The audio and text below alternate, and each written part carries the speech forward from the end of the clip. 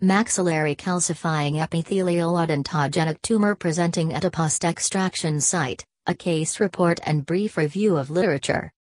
By Talla Harshavardhan via Journal of Indian Academy of Oral Medicine and Radiology, 2017-29-4.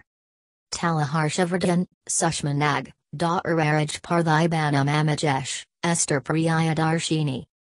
Journal of Indian Academy of Oral Medicine and Radiology 2017-29-4, 333-336.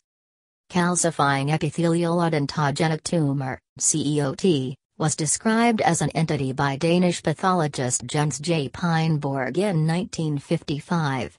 It is a rare benign odontogenic neoplasm forming 0.4 to 3.0% of all intraosseous tumors.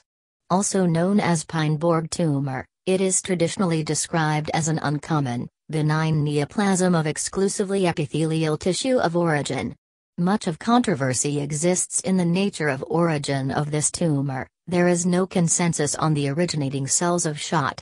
Some pathologists suggest that it is derived from stratum intermedium layer of enamel organ in the tooth development stage. Others favor a different hypothesis in which this tumor may arise from the remnants of primitive dental lamina in the initial stages of odontogenesis.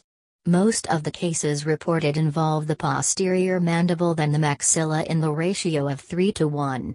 The mean age is 30 to 40 years with no gender predilection. The present case throws highlight on the unusual site of the lesion, that is presenting in the maxillary molar region as an ulcerated area in the area of extraction socket. The study also attempts to briefly emphasize the concepts of shot and also revives the review of literature.